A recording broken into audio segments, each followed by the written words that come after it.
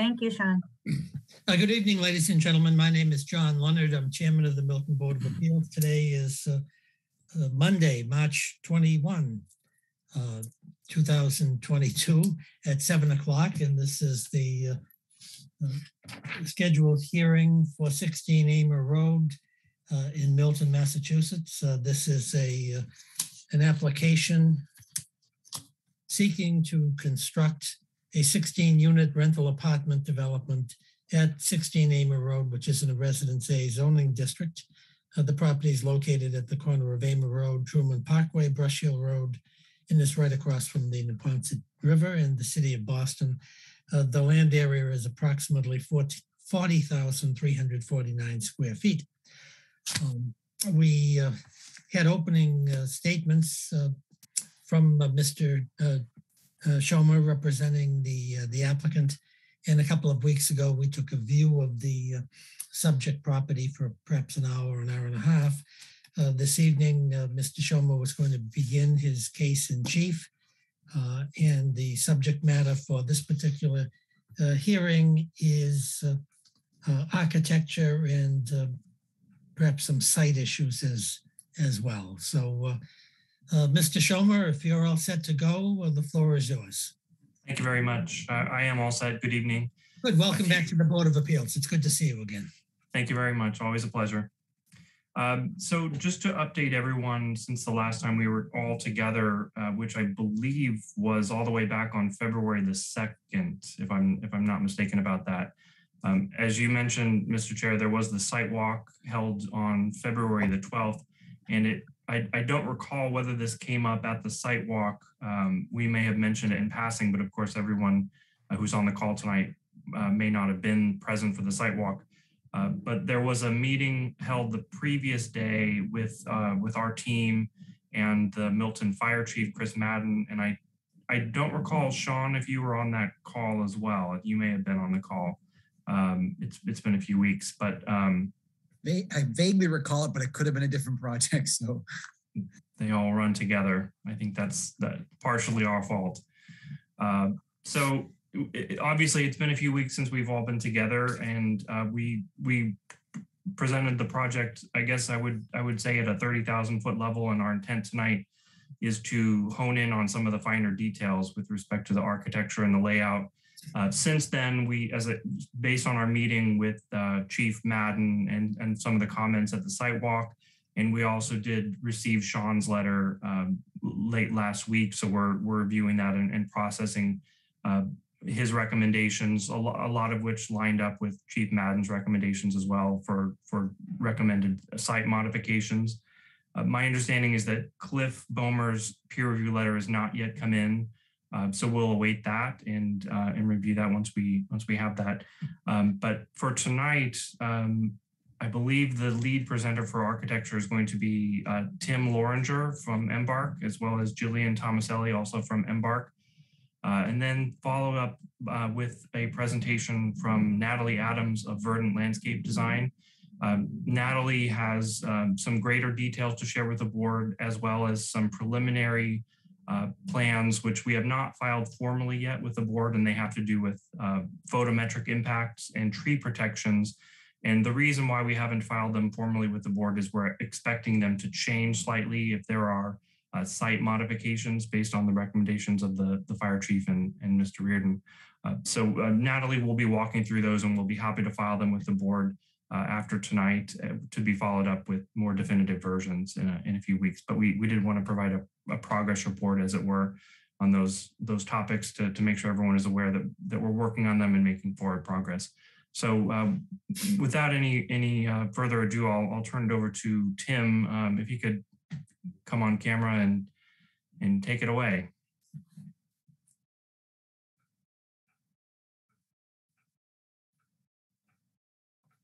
Thanks, Jesse. Sorry, just trying to get the camera going there.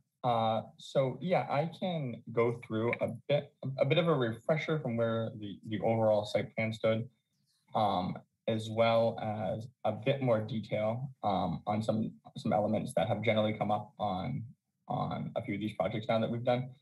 So just let me get my screen ready here, and with your permission, Chairman, should be sharing my screen. Thank you. That'd be great. So yeah, one thing that came up, I'd say repeatedly over the course of the initial hearing and some of the preliminary comments, and then at the site walk, is the location of the site and its proximity. So we wanted to go into a little bit more detail about its vicinity to transit, vicinity to some walkable amenities on the site. So the next few series of slides here kind of go into that. Let me share this presentation. Are you seeing my screen there? Not yet, sir. No, we just have Okay. the I'm sorry. entry screen. How about now? Is that full screen? No. I'm seeing the title page for 16 Amor Road. I think you were successfully sharing a screen. I think okay. it was just the cover page. Let me, one more time here.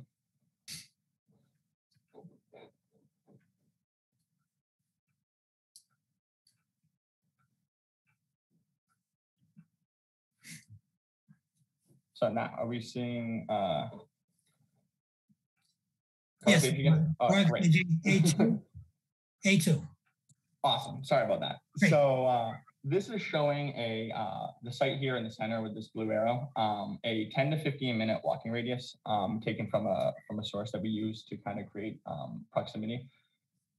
Is showing that we're basically within bikeable distances to both the Mattapan and Blue Hill Red Line Trolley and MBTA stations to the north, as well as the Hyde Park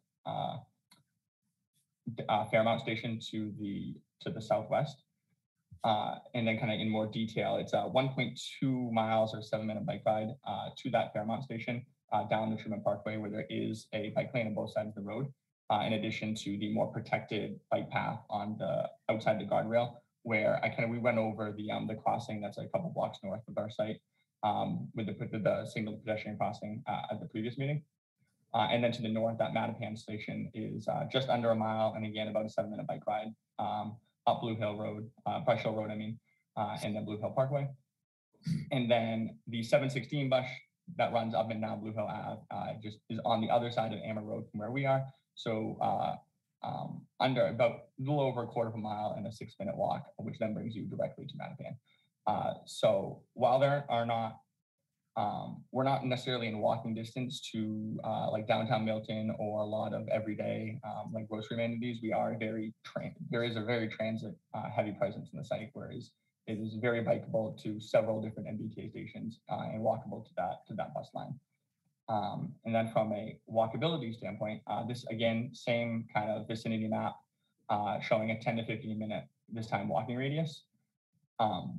One of the things I want to highlight here is that elementary school, because the Blue Hills Parkway is basically within that range. So the question of where kids will play on the site kind of came up at the last hearing, and the Tucker Mountain Elementary School, which does have a playground, and I myself bring my kids to the elementary school that's down our street to use that playground because they prefer it to the swing set that's in our yard. Is about half a mile or a 10-minute walk. And then Kelly Field, which has a playground and open ball fields as well, is a little bit further away at about a mile. But whether walking, biking, or just driving there and parking, it is an amenity within Milton that is provides access to outdoor space that would be within range of our site, as well as the front of the kind of end of the Ponset Trail at near the Mattapan station. So these kind of this easy accessibility to outdoor spaces, what makes Milton part of what makes Milton desirable, and we think what one of the reasons we think that additional affordable housing and housing in general is these sites were selected for that. And then kind of just a refresher for everyone on where we were on the site plan. So we're 16 units. Here's the Amor Road to the south here, Brush Hill to the left. We're kind of at the intersection of the two roads. 16 units that are a combination of townhouses and detached single family. So at the front of the site are the 4 detached single family homes. To the rear are two groups of 12 townhouses for 6 townhouses for 12 total townhouses, a total of 16 units.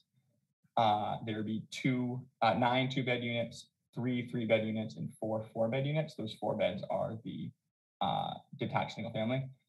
And then there's 31 total parking spaces for a ratio of just under 2. And each of the detached units has a covered garage space, as well as a tandem driveway space, as well as the 23 spaces that are available for the 12 rear townhouses. And then here is just an axon view to kind of refresh everyone where we were.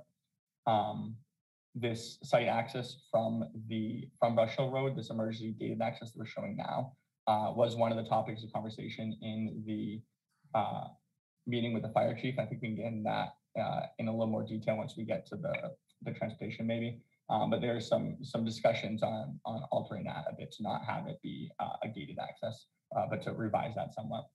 But just looking at the homes here, architecturally speaking, the idea was to place the single family homes at the front of the site to kind of pick up on the context and nature of Amber Road, where it's mostly detached single family. All 2 stories. They have a kind of transitional traditional materials, but kind of modern detailing, very clean, but still using combination of board and batten and shingle siding, clapboard siding. And then to the rear, we have a bit more modern approach to townhouses. We're still using those traditional materials, such as the shingle shake siding and fiber cement. We're doing so much more modern than what we're doing at the detached single family.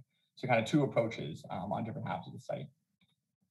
And then last thing I kind of want to get into here is just a refresher of the overall site plan, kind of zooming in a little more. We had highlighted areas for bike parking kind of on each end of the site, as well as trash enclosure and the mechanical equipment. Because these are not a consolidated unit type, it's more of a spread out unit type with the pitch roofs. We don't have a flat roof with like a shared stair with roof access. We won't be placing the mechanical equipment on the roof. They will be kind of scattered around the site. So kind of showing that in more detail. Here's just an example of what those condensers would look like. They're really the same as you'd see in any other single family home. They're about 2.5 feet wide, like 2.5 feet deep and a couple feet tall. And they're actually probably a little bit smaller capacity wise than what you'd see in a typical single family because these units are smaller than the typical detached home. And they're very efficient. And the modern ones are quite quiet. We'd additionally be screening them with vegetation as well as the fencing at the perimeter of the site. Also on the slide, just an example of the bike parking we're going to be including, because again, this isn't a kind of consolidated building type. We don't have a single central interior bike storage area. We're going to be kind of scattering them around the site, and then the detached homes have space within their garages that could be used as storage as well. And in terms of trash storage and pickup, based on the unit count and the EPA's kind of standard metrics, we estimate that either a pair of 4 cubic yard dumpsters or a single 6 cubic yard dumpster will be more than adequate for the site. And here's just showing an example of how big that 4 cubic yard dumpster is. It's about 3 feet deep, 6 feet wide, and 4 feet tall. 6 cubic yards would be the same width, a little bit taller. And there's that the dumpster enclosure location we're showing is nearly 15 feet wide. So ample space for a dumpster that can be easily accessible off of that drive out here. And then we can screen that with some fencing to kind of hide it from view. And I went too far, I'm sorry. Final thing I want to review is just there were a couple of questions that came up about sustainability and energy efficiency. So because Milton is a stretch code community, it means we will have to meet a certain HERS rating of 55. And the way the HERS index works is a standard new construction home gets a score of 100 as a kind of reference point. A net zero home is 0. So the lower the score, the more energy efficient. A score of 55 means you would have to be 45% more efficient than standard new construction. And for an additional reference point, your typical existing home stock is in the 130 to 140 range. So significantly more efficient than your typical existing home, as well as your typical new construction. And then ways that you would meet that energy efficiency is just through the wall and roof assembly, having proper insulation levels, reducing air leakage to cut down on infiltration and exfiltration, having low U factor on your door and window glazing, having energy efficient HVAC systems and water heaters, as well as energy star rated appliances, LEDs for the interior and exterior lighting, as well as programmable thermostats, smart thermostats, and where applicable in some of the flatter portions of the roof that aren't shingles, we will be using a lighter roof material to cut down on heat gain. So with that, that's kind of the additional architectural details we have at the moment. I can answer some questions. We can go back. I think it might make more sense, Mr. Chairman, if we kind of finish off the presentation here with the slides that we have showing the site lighting as well as the tree protection plan that our landscape architect will go over. And then from there, maybe we can field some questions. That sounds fine. Go ahead. All right. Great. So I can keep sharing my screen and we can bring on Natalie Adams from Verdant Landscape Architecture. That's great. She can walk you through. And let me know when you want me to advance the slides. Thank you. Thank you, Chair and members of the board. I'm Natalie Adams. I'm with Verdant Landscape Architecture. Can everybody hear me? Very well. Great, thank you. So this you're looking at is the lighting plan, and we're following all the lighting standards from the town. No light trespass to the neighbors, and dark sky compliant lights. And you'll notice if you can zoom in on that plan a little bit, Tim, so we can get a better look at just what we're looking at. Oops. Yeah, I'm going to. That's okay. So at each entry, at the front entry and of the townhouses and the front entry of the single family dwellings, we have small porch lights to light up each individual door. You'll note those are at the front entries and the rear entries, and you'll also note the larger vehicular lights. These aren't very tall like you might see in a big parking lot. These only go up to about 16 feet, and they are just enough for safety in that parking area. And we also have one at the entry at Amor Road. So it's we never want to overlight anything. So we're really staying with the low light standards. And next page, please, Tim. And this, of course, if you look into this, you'll see some of the series of lights that our lighting rep, and there's their name, has chosen for this site. Very simple, energy efficient, clean, dark sky compliant, etc. So if anyone's interested, they can look into that. There it is. Next page, please, Tim. Okay, now this is our tree preservation plan. And what we were asked to do was to go out and do a site analysis survey of the trees, any tree from the property line, 20 feet outside the property line, and also including the trees on the property we wanted to preserve. So Tim, I'm testing you tonight. I want you to start at the northern property line on Brush Hill. There's a large tree over there. That's why I want to start there, and I want to walk clockwise around the site. So if we start up there at that corner, you'll note that this is a 24-inch diameter at breast height. That's what DBH stands for, and that's an oak tree. So that's a nice big oak tree we'd like to save. And it's part of our purview as doing these 40B developments is to preserve these significant trees along the property line to help mitigate with the neighbors. So we're saving that one. Now, as we go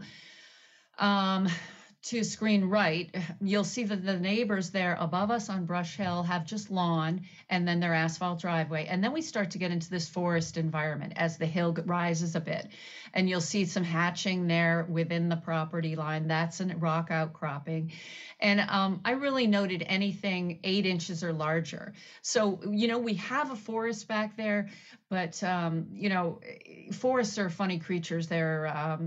they're populated in many different ways, but so close to the property line, we have an 8-inch diameter, a 10-inch diameter. We have a big 22-inch diameter oak, and then a 17-inch diameter. And then as we go around the site, it starts to get really populated, very close trees.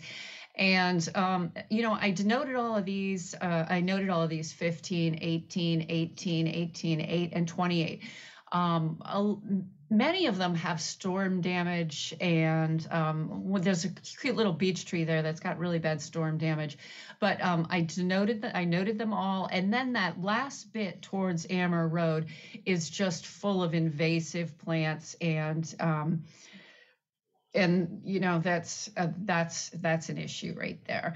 And so this page shows the tree preservation plan. And if we go around down to the end of Ammer Road, down to the corner of Ammer and Brush Hill, you see there's a large group of trees there that we're preserving. There's a nice big 24-inch diameter oak, an 11-inch oak, and another 9-inch oak. So we're going to protect those, and we're protecting their root zones. And if we zoom out a bit, you'll see our details for how we're going to protect these trees, what kind of fence we're going to use, what kind of signage we're going to have, how the landscape architect is going to walk the property with the contractor before site work start, and they're going to talk about how the fence is going to go and where it's going to go and how the trees are going to be saved. So that's all outlined in the text right there. Tim, do you have anything else you want me to present tonight? Do you want me to go over the site plan as well, or are we just going the lighting plan and the tree preservation plan? I believe we were sharing the new information that was added to the last. Okay, I understand. All right, thank you very much. I do have the other stuff I need to queue up.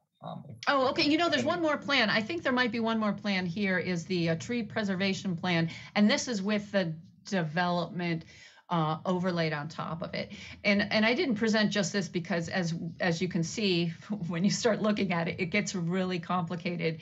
And I wanted everyone to be aware of the work we've done. But this is with the development footprint on there, with all the trees, all the surrounding trees, and all our protected trees.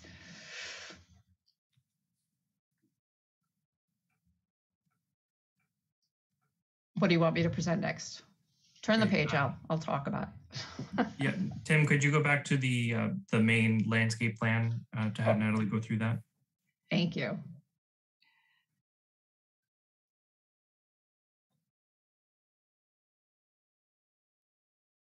Here it comes. Here it is. So this is our landscape plan. And Tim, if you could zoom in to the entry drive, that's where I'd like to start, right there. And I'm going to go clockwise down the single families. So right here at Ammer Road, we decided to put the entry drive here at the site because the Brush Hill it gets very busy, and it's just not safe for traffic to be coming in and out of there. So I think this was a very good decision to put it up here on the site. And we have a nice line of arborvitae there to help mitigate the neighbors, our next door neighbors on Ammer Road. And as we move down, and I'm going to do the public realm first along Ammer, and then I'm going to do the parking court. So in front of these single family dwellings, we're proposing red oaks, and those are the deciduous trees there, the sidewalk, and we're also proposing white pines. And so you have this mixture of evergreen and deciduous, which is going to carry you, shade in the summer. And this is really going to contribute to the public realm because these trees, all up and down Ammer Road, the development was done during the 50s and 60s when it was, they were embracing lawn and they were going without street trees. So we're really adding to the street tree public realm. And as you'll also note that in front of each dwelling unit, I have Ilex glabra, which is a broadleaf evergreen shrub. So that's going to carry throughout spring, summer, fall, and winter. It's a beautiful. Now, in between each of those dwellings, I'm proposing a rhododendron maximum, which are rose bay rhododendrons. So these again are broadleaf evergreens. All these plants are native, and I've kind of split them off so that there's 2 on one side and 2 on the other side. So we have an access between the dwellings, but we have a buffer from the street where you wouldn't be able to see through it there. So that was my thinking on there. Now, if we just continue down to where those preserve trees are, we're also adding white pines into this mix of existing trees. And, I think with the deciduous plant material, it's really great to have deciduous, but it's always good to have evergreen plant materials. And the white pine is part of the oak forest environment, which is part of, what's all over Massachusetts. Now I'm going to do the parking court in the middle is my next presentation. So here we have the parking court, which, is a nice long row of stalls, and we really wanted to break that up. So we've put a couple of islands in there, and here between those islands and the sides, and then the ones in front of the single family dwellings, there's a mixture of plane tree and Acer saccharum, which is red maple. So you're going to get the plane tree has this beautiful exfoliating bark, and then the red maple has this beautiful fall foliage. So you'll get both of those. There you go. And what else do I have to say about that? Oh, I'm also proposing ornamental grasses in the parking islands, and this is to really give some relief during the summer months, but then during the winter they cut them down, and you can use it for sow storage if you need to. And then at the patios for the single family dwellings, there's a little wall there at the single family dwellings, and there's pervious pavers at the patios, which is part of our eco gardening principles. And then we have some nice ground covers that offer a little buffer between, your patio and the parking court. Now, as we are looking at the townhouses, we have a nice perennial and shrub border in front of each little townhouse unit, and they're all a little different. They're not quite the same. So it's a nice mix. It's a nice blend. They're all of that scale. We didn't want to use anything too large in these little beds. Yeah, thank you, Tim. Now, as we go back into the rear of the townhouses, we're also showing pervious pavers at the patios back there, and they have a little wall around them. And then we're showing Kalmia latifolia and Pieris floribunda. That's mountain laurel and mountain andromeda, and they're both broadleaf evergreens. And the Kalmia and Pieris both have these beautiful flowers in either May or June. And then behind them, we're showing a mixture of pine and what else did I have in there? Rhododendron, I think. And that's to buffer the neighbor to the north of us on Brush Hill Road. And then just for the last bit, I'd like to address the neighbor on Amore Road. So if you could just go over to screen right. We are, as I said, we have those nice arborvitaes right there by that drive. And then we have some 2 large deciduous trees right there. And then underneath the deciduous trees, I've proposed Aesculus parviflora, which is bottle brush buckeye, which is this wonderful native plant that grows in any kind of light, and it really fills in. I think it'll be a really beautiful buffer. And now our design concepts, for this whole development are an eco-friendly country garden. So we're really trying to make it ecological and with a little country flair to it, a really relaxed style. Yeah, that's all for me. Thank you. Great, thank you very much. Ms. Natalie. Gilmore, do you have anyone else you want to introduce as part of your testimony? I believe that's it for us tonight, unless you have additional slides you'd like to go through. That's it for kind of additional information. I don't know if you wanted me to rehash any of this architectural slides from the original presentation. I put in I kind of went over the site plan and overall rendering again, but I don't know if you want to go into more detail on any of that information. Mr. Leonard, would that be helpful to have Tim run through the details, the materials, and elevations of the proposed buildings? Well, why don't we, and we'll have a Sure. complete record at the same time. So I don't think that should take very long, but go ahead, Tim. Why don't you? No, sure. So yeah, so here just on the screen now, we're looking at the original kind of aerial rendering we were looking at previously, and then the overall site plan again here. So as Natalie noted, our site access is from the kind of southeast of the site off of Hammer Road, and that's both the access and egress for everyday vehicles with the emergency access only onto Brush Hill Road.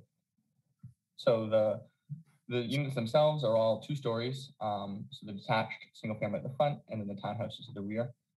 Something that had come up a few times in the site walk that I think was kind of lost in translation a bit is we only have the one curb cut on the site. So all of the garages for the single family homes are accessed from that center drive aisle.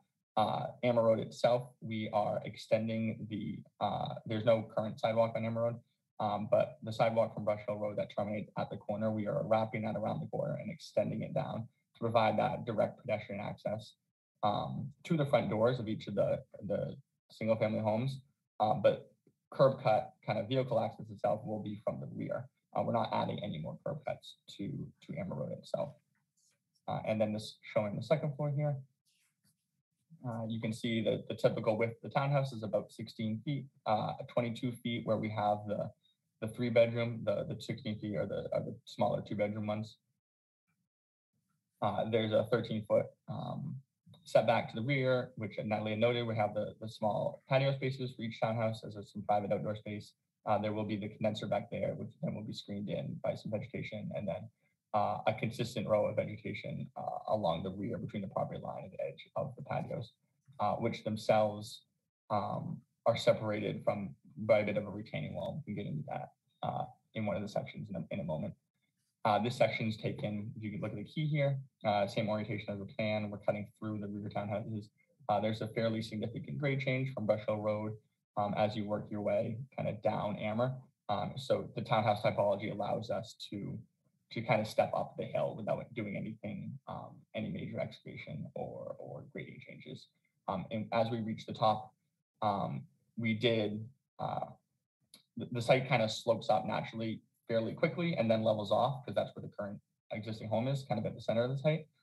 So the one change we are making is we're kind of making that a bit more gradual grade to kind of keep it as at a percentage that we're comfortable with for the parking.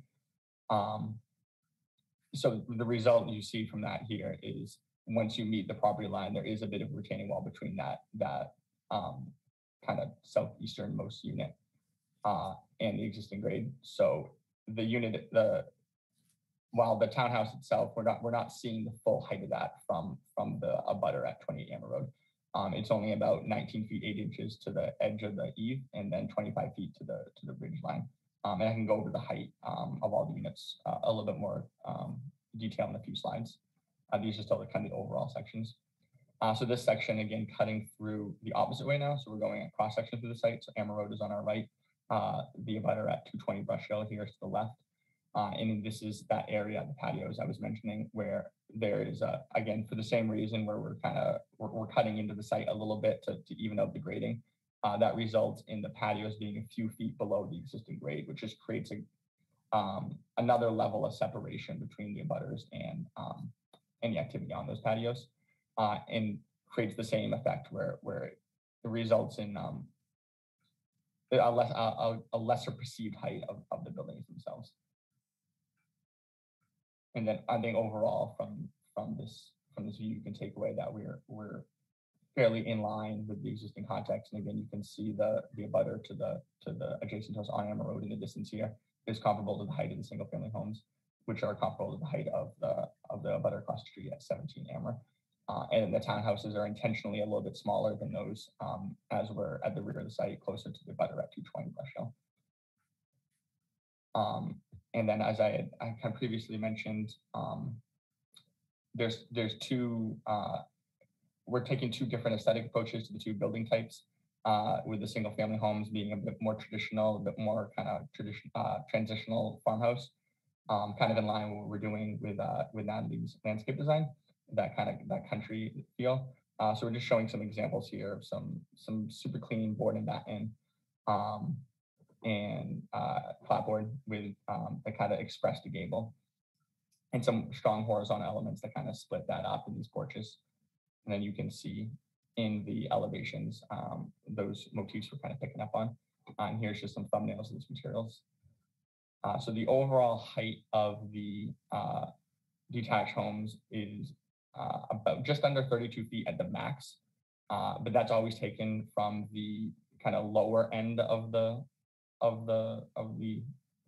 building, because as we're stepping up the hill, there's always the lower end on the garage sides on the higher end to get the grading to work out. So the buildings themselves are about 27 feet from average grade, and then a few extra feet from that low end. And that's to the ridge line. What's perceived as the height from the kind of eave will be much lower, and again, in line with the 2-story with the gable roof that you're generally getting on Amber Road. And then for those townhouses, a more modern approach where we're still using these kind of traditional fiber cement shaped materials, kind of illustrated here. These are some examples from actual cedar. We're just kind of trying to, these thumbnails here showing there's some framing elements around these larger, more modern windows we have, in kind of ways we can detail that in a modern manner that we think is elegant and a nice solution for these units, while still highlighting that gable form that connects it to what's happening at the single family at the front of the site. So again, here is just that the elevation of the rear townhouses. So again, a little bit taller on the low end. 31 feet is the max height measured from. This is never ever going to be perceived this way, but the way that the zoning code kind of calls for the height to be measured is you take it from the ridge of the roof at the highest point of the building, measured from the lowest point of the grade, which is 31 feet. But in reality, the highest it's ever really going to feel is 27 feet, which is that ridge line to the adjacent grade. And then it'll be perceived even less than that from the eaves of the units themselves. And then this is the second group of 2-story townhouses to the right, where we start to introduce some wider units to get those 3-bed units in. The base of the building will be this kind of dark clapboard, and then these gable forms that protrude a little bit and create an overhang will be that shingle siding with a cedar soffit beneath. And you can see there's a little bit of recess at each door. So here's the rendering from the corner. This is Amber Road here and Brush Hill on your left. Kind of ghosted in is those existing trees that we're maintaining, just to kind of get a sense of the scale of those units. And you can see the single family home stepping up the hill. And then this is from the other side. So this is the other end of Amber. We see the site entrance here. And again, ghosted in is the site fence that we're adding. So you wouldn't actually see any of the units from this view. We just wanted to show it in scale how that would relate. And I think you get a good sense of the activity that's provided along the street by extending that curb and providing that front entry to each one of those units. And then the last thing that we can, I'll go over here, is just to kind of show again the shadow studies that we prepared.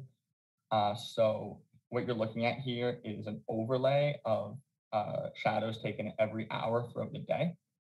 So where it's darker is where there's an overlay, where there'll be shadow for a longer duration.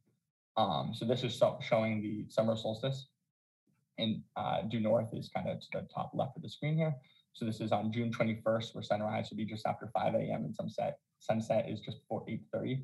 So you get 15 hours plus of total daylight. But because the sun is at such a high angle, there's very minimal kind of shadow spill onto the neighbors or affecting the neighbors. For instance, at noon on the summer solstice, a 30-foot building or a 30-foot object would cast a shadow of only 10 feet. So that's generally what you're seeing here with directly due north of the site. There's almost no shadow spillover from those buildings. Where you're seeing these deeper shadows to the east and west is where the sun is at the lowest point in the horizon at dawn and at dusk. And this orange line here represents the sun path for the day. So you can see we're it gets very north of east and west on the horizon during the solstice. And then looking at the March and September equinox, you have about equal amount of just about 12 hours of sunlight. A little bit more effect to the north. You're not getting as far on the horizon. You kind of just rising due east, setting due west. So those east-west shadows aren't as deep. You're having a little bit deeper shadow to the north, but still only slightly encroaching along the property adjacent to us at 220 Brush Hill. And you can, this is all modeled three-dimensionally, so you can see the roof line of that property isn't impacted by the shadows. You can actually see the chimney here creates a shadow on the roof, so you can see the difference between our shadows and kind of what's existing. So these are, none of this would have a noticeable impact. And then to the south, to the abutters on Amber Road, there'd be zero shadow impact. And then looking at the winter solstice on December 21st, where there's only about 9 hours of sunlight, the sun path barely gets to the east or west, so almost all impact is toward the north. There's really nothing again to the south here on Amber Road, and you're creating some pretty deep winter shadows at the. But then again, I mean, everything on December 21st is creating some pretty deep shadows, including all the existing vegetation that is between our property and the abutters property. But again, you can see that there's minimal impact on the roof line, showing that because we're not higher, we're not really, we're not casting a shadow over the house. It's really just onto into the front of the yard. So that kind of wraps up what we have for architectural slides. I can give that to you, Jesse, if you want to. Great, thank you very much, Tim. Mr. Chair, that I believe concludes our presentation for this evening. As Tim mentioned in his remarks, one of the items that we are currently studying is the secondary access point on Brush Hill Road, which is currently proposed as a gated access point, as Tim is showing there with his cursor. In our meeting with Chief Madden, and this was also mentioned in Sean's comment letter received last week, there was an ask that we provide access here without a gated entry point to allow for fire vehicles to enter the site at this location. So that's currently something that we're studying to make sure that it's laid out properly and safely so that the vehicles can access the site from that location, as well as to have appropriate traffic calming measures within the site to make sure that vehicles coming in from that approach are adequately slowed when they get onto the site itself. The other open item that we're currently investigating, and this is being looked into by our traffic consultants, MDM Transportation. There was some discussion at the site walk of the feasibility of providing a pedestrian access across Brush Hill Road to access the walking and biking trails across the road there at the Neponset Reservation. That's also something that's under study currently, and I believe that MDM has some updated information. So hopefully by the next time we're before this board, we'll have an update to provide you on those. But that's the status of the project at this point. So we'll hand it back to you, Mr. Chair, and we'd love to have any feedback or questions. We're available. Great. Thanks, Mr. Schomer, and thanks, Tim and Natalie. I think this has been very helpful and very well presented. I'd normally go to the board members for questions, but I think in this particular instance, since we were dealing with a lot of engineering and technical stuff, it may be preferable to see if Sean Reardon has any questions of either Tim, Natalie, or Mr. Schomer. Sure, I've got several. Thank you, Mr. Chair. Yeah, first, I'm just a little unsettled by sort of the minimization of certain things. So I just be cautious in sort of the rosy presentation of information. It certainly spins it in a positive direction, which I don't necessarily share. So first, couple quick questions are, so there's a proposal to save that 24-inch oak tree at the north, I guess it would be northwest corner, but yet there's electric lines, a sewer line, and an electric transformer proposed in that same location. How do you propose reconciling those potential conflicts? Natalie, are you able to address that one? Those are placed by the civil. I would ask them to see if they could adjust it. Okay. Because Well, I was a little concerned that, I mean, I've been pressuring them to scoot it out of the way for a bit now. So yeah, I think we could do it. Well, the issue is there's no other place to put it. So if there's no room at the front of the building for it because all the other utilities are there and the infiltration systems are there. So this speaks to the issue at hand from our perspective, is that the site is so developed. There are no other places to put anything than they're currently shown. There's no spillover area. There's no other things. So it's going to put a premium on every one of these little details, because the presentation I heard tonight says a lot of things are possible when they may not in fact be. So another quick question too. Can we show the landscape plan real quick?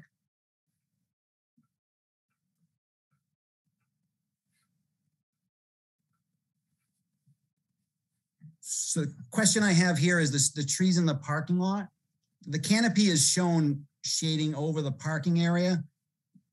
And the way I understand it is usually the root balls are the same size as the canopy. If that's in fact the case, these root balls would be extending into the infiltration system, because basically every square inch of pavement has an infiltration system underneath it. So, I don't know if these street trees are going to have to get, reconsidered for what will fit in that physical space, but can you speak to that at all? I've run something similar on another similar project, and they were proposing tree boxes for the trees, which I'm on the fence a little bit about. I think I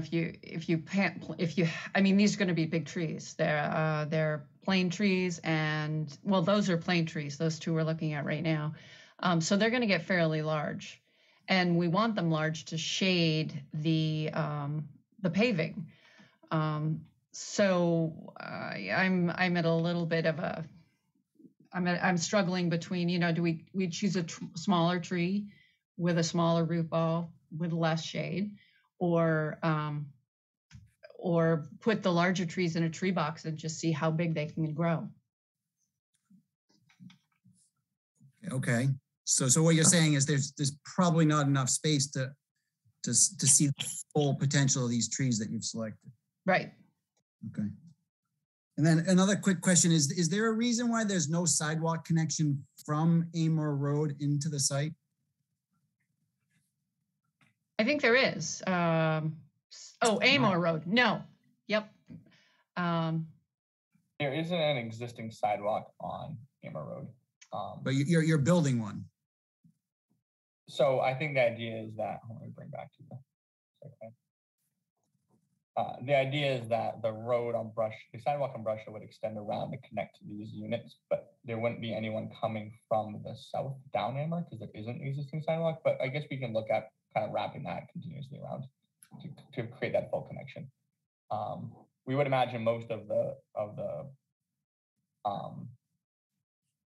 pedestrian and kind of bike traffic would come from Brusha, where we're showing the connection here. So this is really more dedicated, not dedicated, but it's given more to kind of create that streetscape presence and to provide access to those units, more so than to feed anything coming the other way down Amor. Okay. But we can look at wrapping that through and kind of creating that full connection on both sides of the site. All right. And then how deep are the driveways at the units along Amor Road? I don't know the width off the top of my head, but they're over 20 feet. The width of the depth, sorry, the width of the depth, did you mention? The depth. The depth there, I believe they're about 20 feet. So they look shorter than the stalls across from them. John, they're 18. This is Paul with Allen and Major Associates. The driveway depths are 18 feet and the width is 11 feet. Thank you, Paul. So those are shorter, a foot shorter than a standard stall. That's correct. As measured from the curb line to the door. Correct. So no allowance for bumper overhang that would traditionally be in a parking spot. So you think you're not going to have any vehicles with their bumpers sticking out into the drive aisle?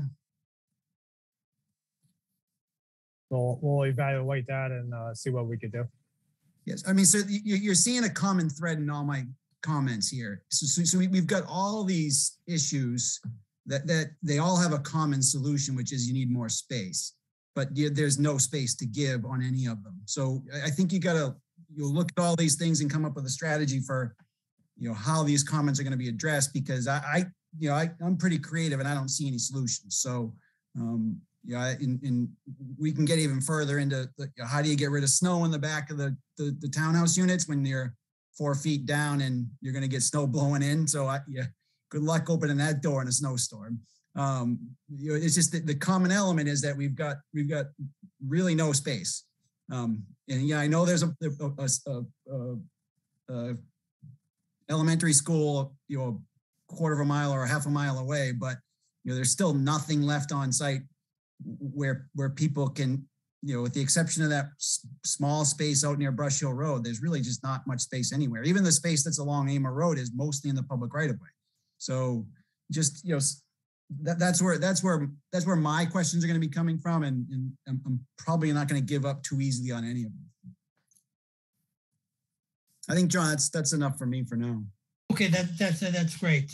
Nobody anticipates you giving up on anything either, but we appreciate that these are great introductory comments, and it'll give the applicant some interesting homework. Actually, one more quick thing that I think is a pretty big issue too is the grade on the sidewalk along the front of the townhouses is 5%. That's the maximum allowable running slope of an ADA accessible route. So any sort of deviation from that 5% below it means that it's going to have to deviate higher somewhere else. So again, we've got another situation with, we've got the maximum allowed with no flexibility. We even got a handicap spot shown outside of a unit with a staircase. So just all these things are things that cause me concern because I just don't see any tenable solutions for them. Great, thank you, Sean. Appreciate very much. Why don't we go to the board members and see if they have any questions of Mr. Lawrence or with Natalie Adams. Mr. Brian Conley, do you want to be heard? Sure, Mr. Chairman. Although I see Mr. Zawinski's hand up, I'd love to hear what questions or comments he might have.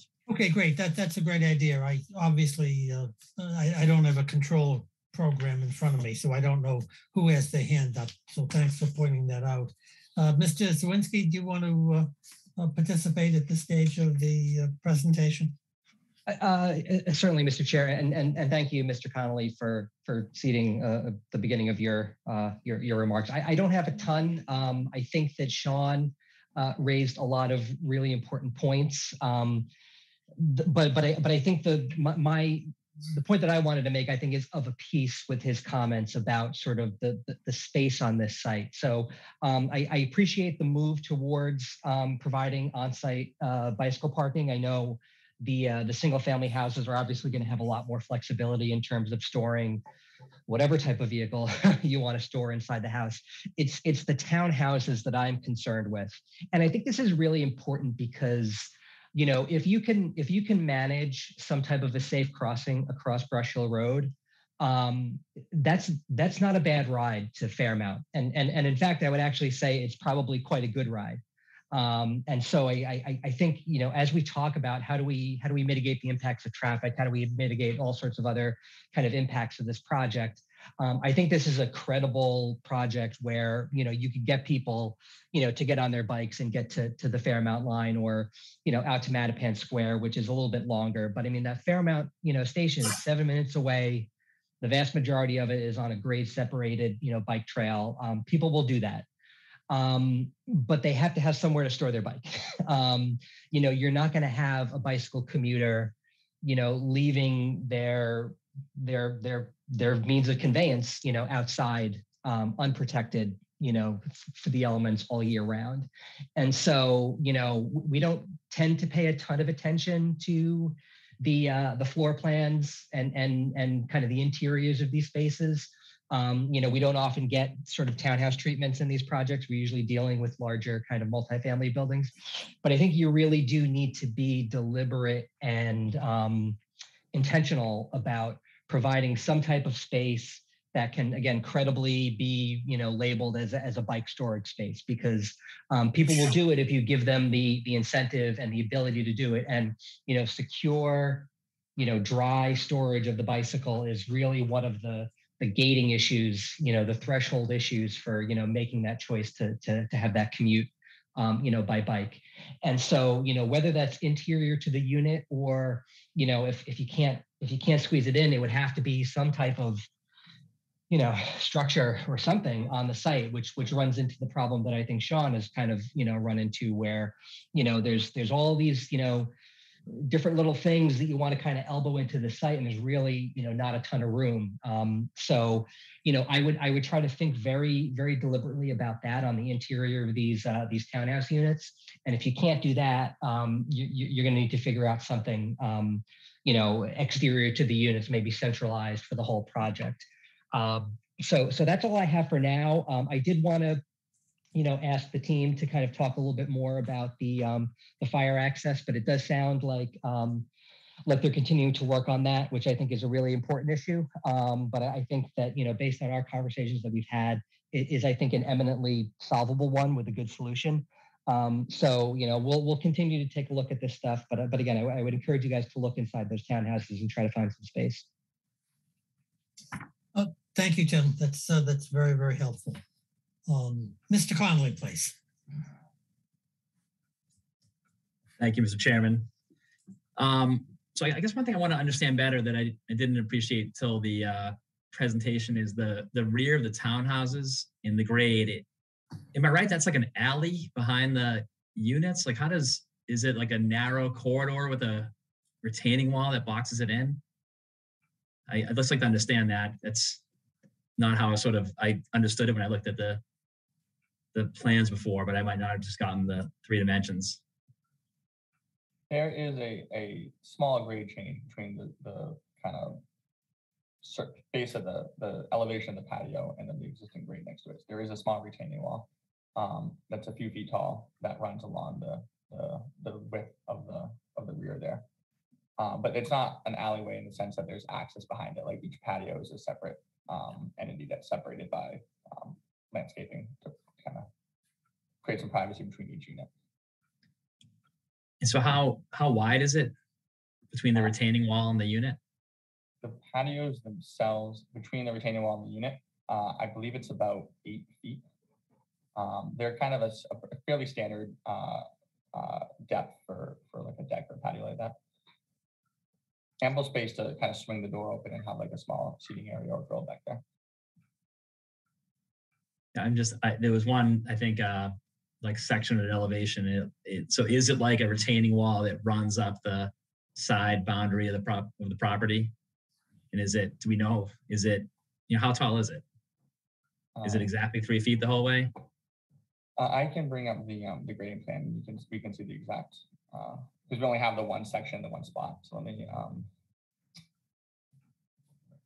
You want me to speak to that, Tim? I could. Sure. Yeah. If you want to speak to that, yeah. Because the section I was showing there was more. It was kind of for that one spot, so you can see so here. Yeah. So again, Paul Maddles with Allen Major Associates. The retaining wall behind units, the townhouse units 1 through 6, very closest to Brush Hill Road, being only 2 feet high. And then as you get closer to the next townhouse building, it gets to approximately 4 feet high there. And then behind townhouse units 7 to 12, it starts at around 4 feet tall, and it gets to 6 feet tall at the highest point, where it's top of wall is at 62. And then it goes back down to 4.5 feet at that corner where elevation 58 is shown on the plan there. And what is it? Is it exactly 8 feet that's between the retaining wall and the unit? I don't have that dimension off the top of my head. Looking at the plan, I want to say it's just over 6.5 feet or so, but I don't have that dimension exactly. We'll have to look into that. It's 6.5 feet by 12 feet. So you have like one area where it's a 6.5 feet out and then a 6 foot wall you'd be looking at? Correct. I mean, is there another solution that's less tight than that? We'll have to evaluate that. We can explore that. And then I know this was raised last meeting, and I'm sorry I wasn't able to make the group site visit, but I guess I may know the answer from looking at the plans, but I think it's pointed out there's nowhere here for children to play on the site. And is there going to be an accommodation, or is the answer that there will be nothing provided on the site? We can look at how we're landscaping it and where we're siting. We can look at creating some more space between some of the buildings and what we can get for a small play area. So that's something we can look at as we. Yeah, I think one thing I heard at the last meeting, I think described as an attribute, was the access to Kelly Field, but that's a detriment. I think the nearest park being a mile away with some streets that are really not safe for children to be crossing unattended. So I think that's a important point to consider in the design. And then I guess, okay, so the gate, if I understood you right, I think you're suggesting that the fire chief, I think you said the fire chief does not want a gate, and that's being studied, but is a likely outcome. So if that's the case and there's no gate, then the prior discussion on traffic all coming in out of Amore Road is probably not the case, right? People will be drawn to come in off the main street. So what's currently in discussion is, instead of the gated access, this would be one way. And I believe whether or not, do you want to speak to this a little bit, Paul? But whether or not it's in or out, I think is still under consideration. Yeah, so basically what we're looking at doing is narrowing that driveway entrance from 24 feet or 20 feet to probably something around 16 feet wide. And it's going to have a wider sweep either coming in or going out to limited traffic in the one-way direction. So definitely we won't have the gate there, but it's going to restrict. We're going to narrow that down to restrict the flow patterns there. Okay.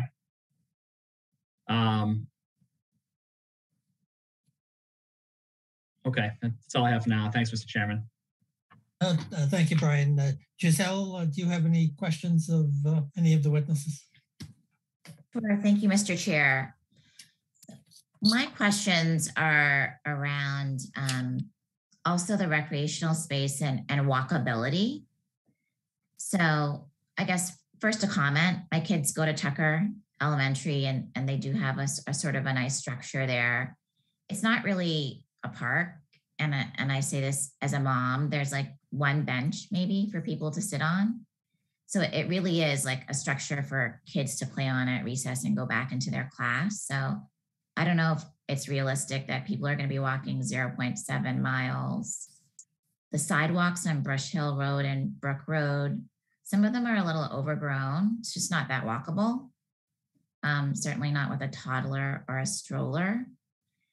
And to Brian's point, like crossing Blue Hill Avenue to get to sort of the second part of Oak Street there to get to the playground is not something that kids could do on their own. And frankly, without the crossing guard even, I think it's a challenge for adults because of how busy that street is. So it just seems like a quick answer that, as like a parent who knows the area pretty well, just doesn't seem like a realistic option that will play out. At least for many families. So I guess I'd ask whether you've looked at those things, I guess is the question, whether you have a response to any of that. Yeah, so like I said previously, I think just the general amenities that Milton provides is one of the reasons the site was selected. But in terms of kind of creating an on-site point for that, to kind of without having to travel to kind of one of those many spaces, that's something that we looked at the beginning and kind of took a more. We didn't want a large consolidated building that felt out of place with the rest of we didn't want to mass everything into one larger building that kind of felt out of place with the rest of the height and footprint footprint of the neighborhood, both on Amber Road and kind of the denser areas to the zoning district that's kind of more to the northeast. So we kind of spaced everything out on the site with a kind of series of smaller spaces, but that's something we can look at again in terms of kind of creating a finding that balance to kind of these outdoor spaces that are usable on the site, in addition to kind of keeping the overall scale of the buildings down. So it's something we can continue to explore. I think that's important to consider. And then also along the lines of walkability, you showed the route to the bus on Amor Road. Is there a sidewalk on the other side of Amor Road? Like if you're walking to the bus, is there a sidewalk to walk on? Neither side of it. There isn't a sidewalk on Amber on either side of the road. There is a crossing at once you get to Blue Hill that to access both inbound and outbound signs of the bus stop. But the Amber Road isn't a super high vehicle travel area, so, and it's fairly wide for the amount of traffic does get. It is a very suburban road for the site. So I believe it is fairly walkable. Yeah, I'm just thinking snowy day. I just don't know how that works again with the sort of a stroller or a toddler. Experience is close to my own heart. So I don't know. This I guess also sort of more of a comment. But if you, I don't know that there's anything to be done about that, but I think it does sort of reflect on general accessibility and transportation options. Thank you. That's all from me. Okay, thanks, Giselle. Mr. Corcoran, do you have any questions of any of the witnesses this evening? Yes, I do, Mr. Chair. Thank you. So when I think of a site like this, in a site that wants to have young families with young children, I think of bikes and balls. Where do they play? And I raised this issue before. Where do kids under the age of 10 play safely? Can't just let them go out to the backyard and play safely. There's no place to play on this site. And it is completely unacceptable to think that kids under the age of 10 would find their way up to Tucker School or over to Kelly School to have outside play area. It's an equity situation. All of the houses in the neighborhood, whether on Amor Road or otherwise, have their own yards. They have places where kids can play. Parents can send young kids outside to play and know they'll be safe. There's no place to play here. They're going to play in the parking lot, and balls are going to run down the hill into Brush Hill Road. Bicycles are going to go down the hill into Brush Hill Road. It's unsafe. There's too much density on this property. Cut it in half, create some meaningful green space, and come back. Amor Road is also narrow. It doesn't have sidewalks on either side. It's nice that they're proposing a new sidewalk on the frontage of Amor Road, but that's going to narrow Amor Road. And it's an unsafe intersection at Truman Highway, Brush Hill Road, and Amor Road. You're now going to have less room for cars in each direction, and cars coming in at high speed off of Truman Parkway, turning right or left and into Amor Road. Third comment is there's inadequate parking. You're going to have lots of families. They're going to have lots of visitors. There's no place within the site for visitors to park, which means they're going to park on Amor Road, which means that the narrowness of Amor Road is going to be exacerbated. I think Mr. Reardon's comment that there's no sidewalk from Amor Road into the property is important, because people who are visiting need a safe access into the site if they're parking without the site. So I think those are a number of significant concerns that we have as abutters that layer on top of the concerns that I've heard from members of the board and from Mr. Reardon. I was pleased to hear the fact that trees off-site were surveyed. I would just ask whether the tree preservation plan applies to them. because it appears that the tree preservation plan applies to the trees that are on the lower level of the site, on site, but it's not clear that the tree preservation plan applies to those trees that are off site and their root balls extend into the property. And there's a significant opportunity for them to be damaged and destroyed with the installation of retaining walls and the like. So I would just ask whether whether the tree preservation plan applies to the trees that were surveyed that were within the 20-foot setback. And those are my substance of my comments for this evening. Thank you. Thank you, Mr. Corcoran. Mr. Schomer or Mr. Loringer, do you have any comments regarding Mr. Corcoran's questions?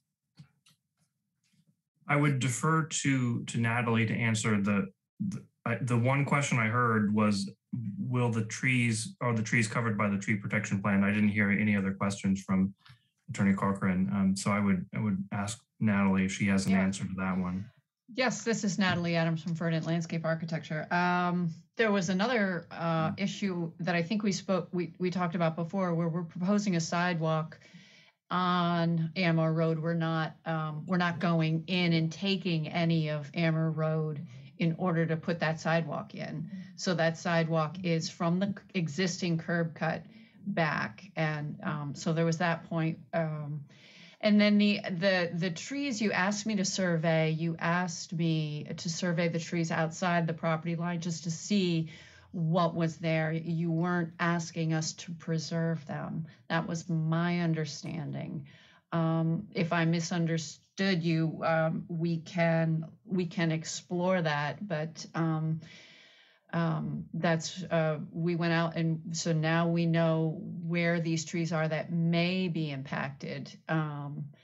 I think the ones on Ammer, adjacent to our Ammer abutter, I don't believe there's any walls going in there. There's a road, so I don't think it's going to be really aggressive right there. Where they're going to be aggressive is there are the retaining walls in the back. There's one point where there's a retaining wall that's about 6 feet height. And so that may impact the roots, but you're only impacting the roots along one zone. It's not like we're encroaching on and around the whole tree, the whole tree's critical root zone. It's only a partial critical root zone to the tree. So, we'll look into that and explore that.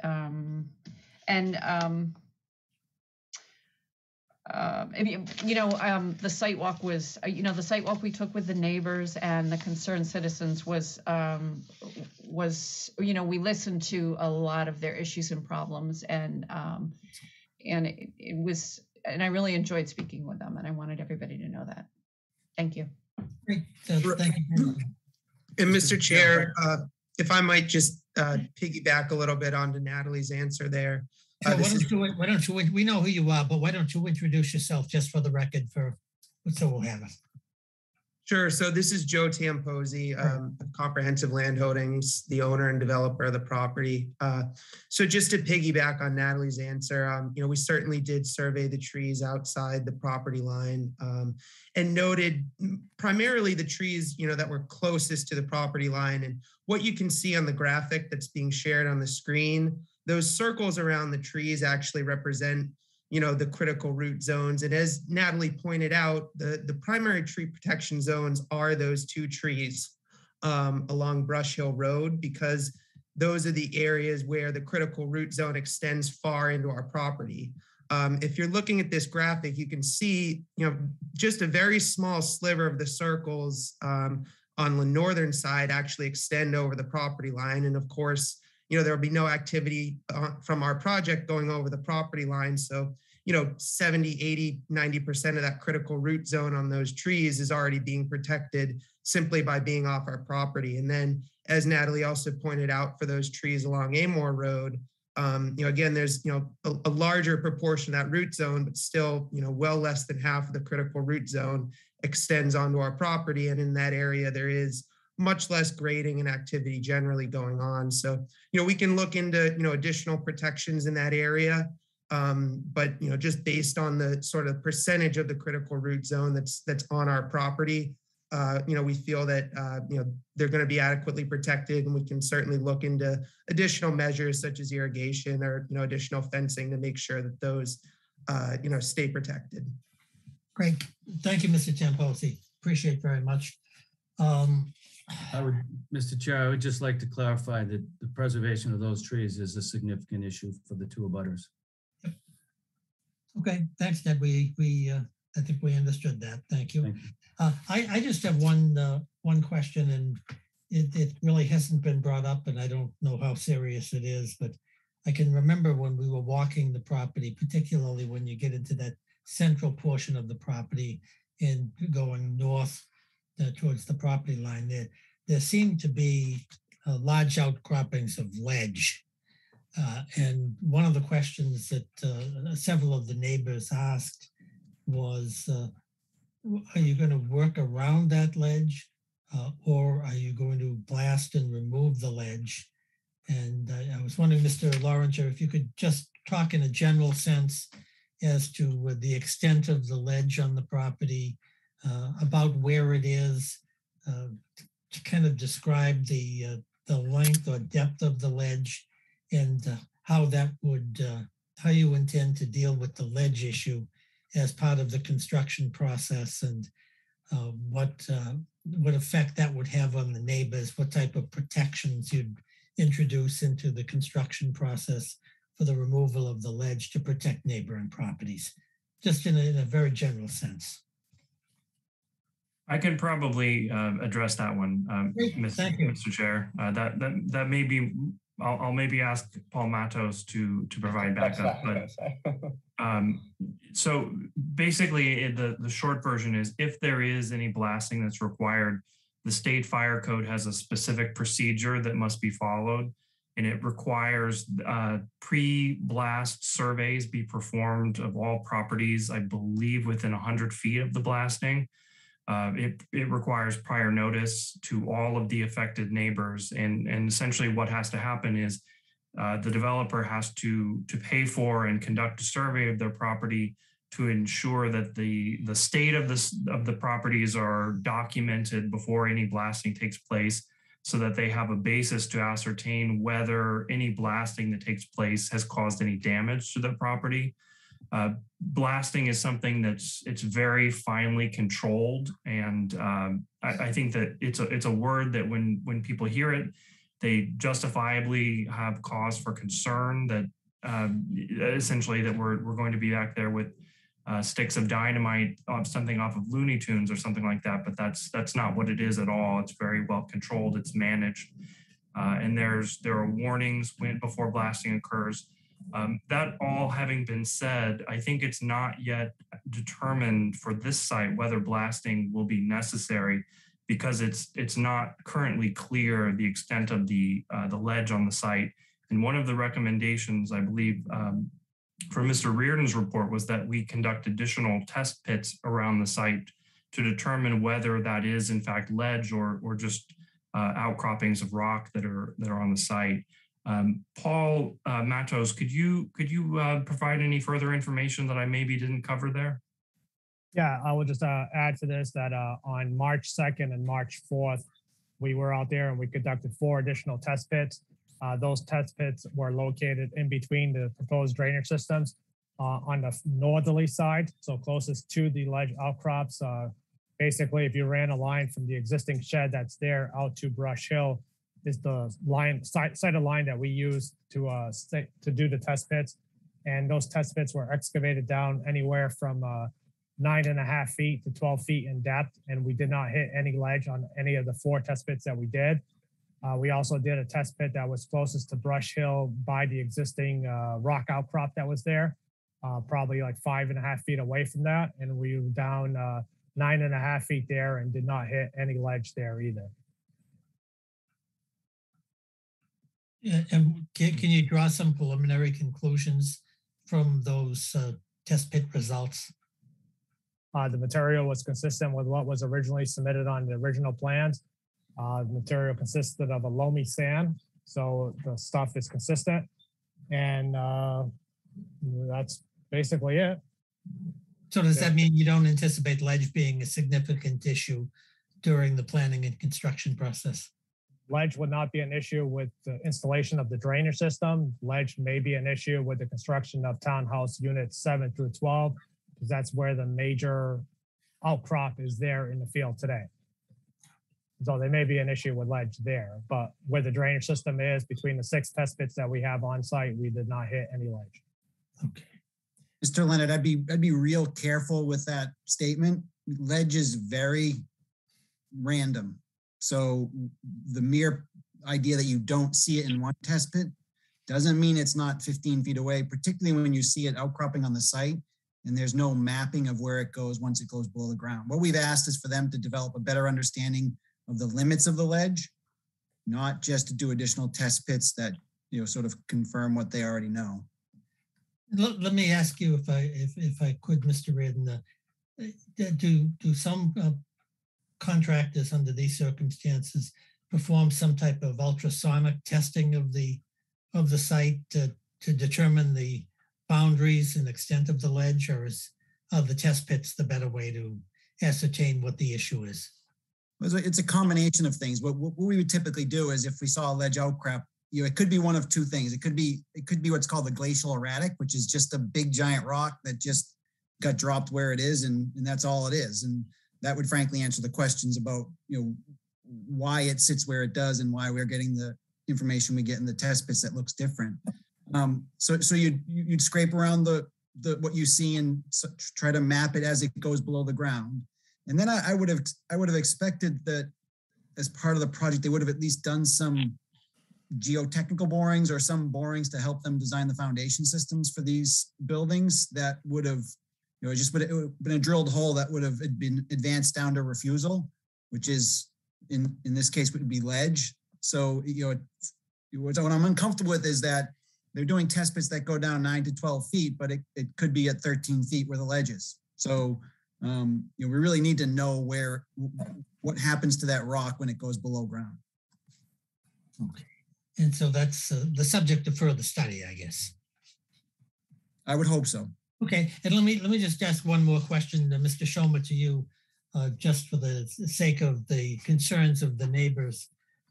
I assume when any construction project like this is taking place where there's ledge being present, in addition to the surveys of the subject property, the surveys of the neighboring properties, the owner here of the property, as well as any of the contractors dealing with the ledge issue, would have in full force and effect substantial liability insurance policies to protect the neighbors' interests in the event that they have claims of possible damage. Is that true?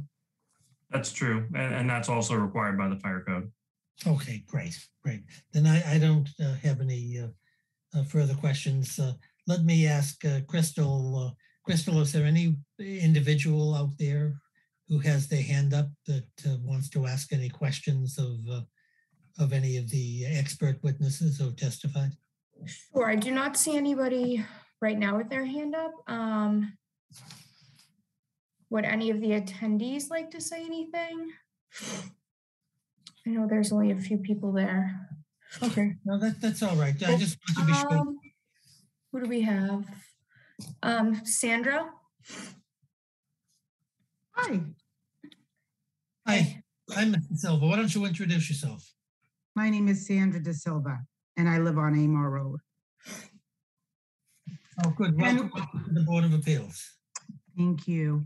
What questions do you have, and to whom? Well, my concern is visitors parking. Currently, at 16 Amor Road, it's one house, and I'll see several people parked on the lawn. And even during the site visit, people were parked on one of my neighbor's lawn. That's a little concerning because if there's one family at 16 Amor Road and so many people are parked on their lawn, and then during the site visit, people are parked on my neighbor's on her lawn, my concern is, where is everybody going to park? the visitors. If you go down there, you'll see people parked on the lawn all the time.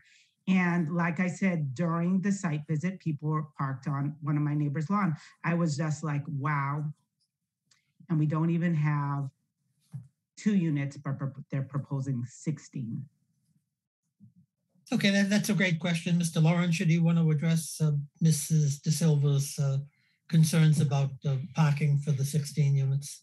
And for more importantly, for visitors who are coming to the project to either meet with or visit with the people, and perhaps also for holiday types of celebrations and family get-togethers. I can maybe handle that one, Mr. Chair. So the project has been designed with 31 parking spaces, which is just 1 space short of 2 per unit, which, as I recall, is the requirement for single-family dwellings in Milton. The way that parking is calculated for developments like this is you don't break out spaces for residents and guests. They're all considered in the same pool, as it were. And the reason for that is because every unit will be different in terms of who's living there and how many vehicles they have. One person may have 1 vehicle, another person may have 2 vehicles, and it's difficult to determine who that will be, because different people will reside in these units, and there'll be rentals, so they may be living there for 2 years at a time, 5 years at a time, 10 years, and it's just hard to determine. So basically, when we design projects like this, what we are shooting for in 40B projects and the statewide average, I would say, roughly speaking, you're shooting for, from a developer's perspective, approximately 1.5 spaces per unit. And in this project, as I mentioned, we're just short of 2 spaces per unit. So this is, I would say, compared to the typical 40B project, this compares quite favorably in providing a significant amount of parking on the site. And part of the way that we determine that is the traffic engineers, they consult the Institute of Traffic Engineers guide for determining the projected parking demand for this site. So what I will do is I'll commit to speaking with our traffic engineer after this hearing and having him provide additional information about the question of parking demand for this site based on the proposed use and the location in Milton. And just to further add, I think that we're hearing a lot of feedback from the town and from the neighbors that there needs to be a commitment to alternative forms of transport, particularly bike transport, to get to rapid transit. And we are committed to that as well. I think it's an important aspect of this project. And I think Tim Zerwinski's comments about providing well thought out accommodations for commuter bicycle storage is it's very well made and heard on our part. So I'll commit to following up with more information when we go into the traffic presentation at a future date. Great, that'd be appreciated. Let me just ask you a curious question, pops into my mind. Is there any additional parking available at the Tucker School on weekends and holidays? Is there do they allow the public to park at the school area, or is that basically not permitted? I don't know the answer to that, Mr. Chair. That's something I'll put on my list of homework assignments to look into and try to provide an answer for you. Yeah, particularly for holidays, it may be an interesting circumstance if you could park there, and that may resolve a lot of serious issues. But and I thank you for committing to talk to the traffic engineer. That's certainly very helpful. Crystal, is there any other member of the public who has a question? Yes, there's one more. It's an email address, Vesper. Oh, I think that's the expert. Yes. Okay. Okay. Good evening. Vesper Barnes here. So thanks for taking me on to speak. Ned's representing. You live on Amo Road, ma'am. Sorry? You live on Amo Road? Yes, I live Oh, on great, Amos okay. Road. As a matter of fact, I live right across from where the site is, diagonally across from where the site's being planned. Good. And I have several concerns with regards to the excess traffic, but I think that's been addressed, as well as the lack of any place for the children to play over there. But my concern is the landscaping that's been proposed. It seems to me that what's being planned is to remove all the trees that are the buffer between the various homes that are here. So across the street from me, there's a beautiful spread of trees that bloom in the spring, become beautiful foliage in the summer, and turn into amazing foliage in the fall. And it seems that I heard the developer say that their plan is to not impact the trees that are not on their side of the property. But if you come to the site and walk the site, what you realize is that, in fact, most of those trees are on their side of the property. And my concern is, are any of those trees historical trees? Are any of those trees that we need to think about saving? Because I don't have any problem with a reasonable size project going over there. But from all that I've heard, my question is, what is their plan to preserve the beauty and the charm of the neighborhood, so that the people that are moving to Milton can really get what they're coming for? They're coming for a community that has a lot of beauty, a lot of grace. They just don't want to come to Milton and find that they're in some sort of second class, development, where we're over here across the street with our children, where they have their own place to play. We have a beautiful yard. We have our houses are surrounded by trees, and they're stuck across the street with high density, and their children have no place to play. It seems like an inequitable situation all around. And so I don't have an issue with something being developed, but it seems to me it has to be reasonable as to size and scale. Okay, great. That's an interesting question. Ms. Adams, do you want to generally address Mr. Bond's Yes, concerns? be happy to. Thank you. Thank you, Ms. Barnes, for your comments. I think it's very hard to for a neighborhood to change, and as a landscape architect working with developers, we run into this problem every time there's change and people don't want to see it. And I understand that you look out your front window across the street and you see these beautiful trees, and you admire them. But we are also proposing some really lovely trees for that area, and shrubs, as well as the architecture itself. I mean, you saw Tim's presentation, and those 4 dwellings along Emmer Road they're just really sweet. And but I understand everything you're saying about you have these, your neighbors have all these large lawns, and their play structures are outside, and then there's this development that appears a little tight. But we are going to we're going to explore all the comments that we've received tonight, and we thank you for them all. Thank you. Okay, great. Thank you very much. And perhaps when you get more definitive plans, you could send Ms. Bonds a copy of your drawings and plans, and she may enjoy looking at them and commenting. Crystal, is there any other person out there who has their hand up? I don't see anybody right now, no. Okay, great.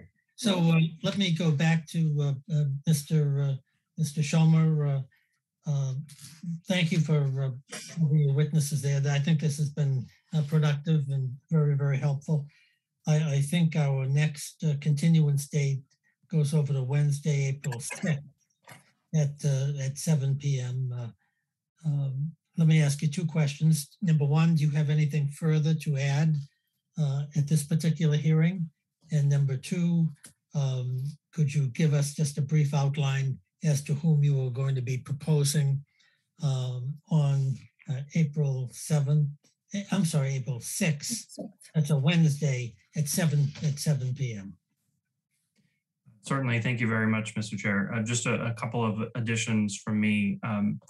I'm advised, and perhaps Mr. Tamposi could speak to this further. The additional test pits that Mr. Matos referred to, those will be filed with the board as soon as possible. I understand there was some visual observation of the stone on the site that led them to believe that may have been, and forgive me, Sean, I don't remember the word you used, glacial. There was another word. Sporadic. Yes, thank you. Erratic. Erratic. Okay. We will file that updated information with the board as soon as it's available. Right. One of I think the main comments that we've heard both tonight and at the previous hearing have to do with on-site programmed recreation space. That's something that we'll need to look into. In my experience with projects of this size, it's not typical to have programmed on-site active recreation space like a tot lot or something of that nature. Just because it's a significantly smaller project than, and I know that it doesn't seem small to the neighbors, but in terms of the number of units and the number of prospective residents for the site, it's significantly smaller than something, for example, like 582 Blue Hill Avenue, which had more than 4 times the number of units. So with a project, when you get to that scale, you know that you're probably going to have at least 20, 30 children on the site, and in that case, it may make sense to build out a playground or something like that. But with a project like this, where you're talking about 16 units, you may have 2 children or 4 children or 6 children, and you may not know what age those children may be. You may have 6 high school children, in which case a tot lot may just sit there and not get any use on a site like this.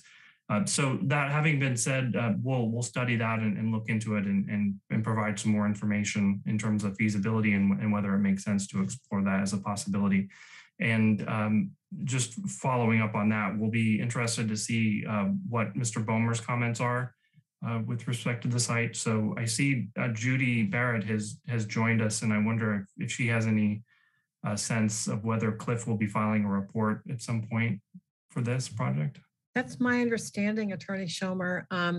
I'll follow up with him tomorrow. I know he's out of the country right now. Yeah. So, but I'll follow up. I can certainly send him a text message, and I'll eventually hear back from him. Okay. We understand he's in Rome, Judy. Yes, sir, he is. Yep. So in terms of your question, Mr. Chair, for the next hearing on April 6th, my suggestion would be that we focus on the civil details and the stormwater management system. Either that, or we could shift over to traffic. Perhaps the board is interested in that. I leave that to the pleasure of the board. We can be prepared to address either, whichever you feel is a higher priority to get into the record. It makes no difference to me. I think wanted to check with your experts as to their availability and scheduling, and we can accommodate them. So we'll have everyone have sufficient time to be prepared and provide the testimony that we need. So we can. Why don't you just shoot us an email at some point in time when you get your proposed witnesses, so we'll know exactly who's going to be testifying and when. Well, as I'm sitting here thinking as we're talking, Mr. Chair, I'm actually going to change my mind and suggest that we go to traffic next, if that's acceptable to the board. I think that from what we've been talking about tonight, it sounds like Mr. Reardon and the fire chief may want us to make some modifications to the site, and going back to the issue of possible on-site recreation space, that may lead to a change as well. The traffic study would not be impacted by that. So my suggestion would be that we move to traffic and the traffic study specifically, and that the witness for that would be either Bob Michaud or Dan Dumais, both from MDM Transportation, and I'm sure one or the other of them would be available for the April 6th meeting. Okay, that sounds sensible to me. Judy, let me ask you something that I don't see. I haven't seen a peer traffic review. Have we have one filed yet? By the applicant or by the consultant? By the consultant. Our town, don't we normally have a peer review on traffic issues? It is in Sean Mearden's scope, I believe. And so Okay. Yeah, it's at the end of my current letter. Okay, all right. Which you filed last week? I think so. They're all starting to No, the strange part of it is that I'll confess that I don't have a letter from you in my file. So if you filed a peer review report, yeah, at least it didn't come to me. Maybe it came to the other board members, or maybe it just got put into, or maybe I missed it, but I just. I think my letter was on the 17th, and in the very end section was on traffic. So we had our traffic consultants review the report that was submitted by the applicant, visit the site. I mean, safe to assume that the functioning intersection that Amer Road, Brush Hill Road, and the Truman Parkway intersections a very unique situation in terms of the way it's organized and the way it's arranged. And any kind of new driveways into it are going to be complicated. Okay, so we have two peer reviewers here. Mr. Chairman, can I just ask Yes, Mr. Freer, if there's ongoing discussion about the entrance on where we're going to replace the gate and modify access, does this give enough time to come to a solution and update the study and have a productive meeting on April 6th? Yeah, I think so, because what it can do is it can provide some of the information to have sort of a more educated viewpoint of the driveway. Okay. I think it's good foundational discussion. And you also sort of put to bed some issues that may be out there that could get resolved quickly. But I think it's definitely beneficial for the board to hear some of the background information. Okay, that's great. And then I just did want to respond to one of the comments Attorney Schomer made. I don't think the board or others were suggesting any particular solution to the recreational space, like a top structure or otherwise. Even yards provide recreational space for kids of all ages. And so I think all things like that should be considered. You know, the density proposed has been the developer's choice, but there are solutions there as well. Understood. Thank you for that. No, thank you, Brian. So do you have anything further, Brian? No, thanks, Mr. Chairman. Okay, Giselle, are you content? Do you have anything you want to add to the hearing tonight? Nothing further from me. Thank you, Mr. Chair. Okay, great. And Mr. Ned, do you have anything further you want to add? No, I don't. Thank you for the opportunity. Okay, great. And Mr. Schomer, are we all set to adjourn until the 6th of April at 7 p.m.? I think we are. Thank you very much. We appreciate your time.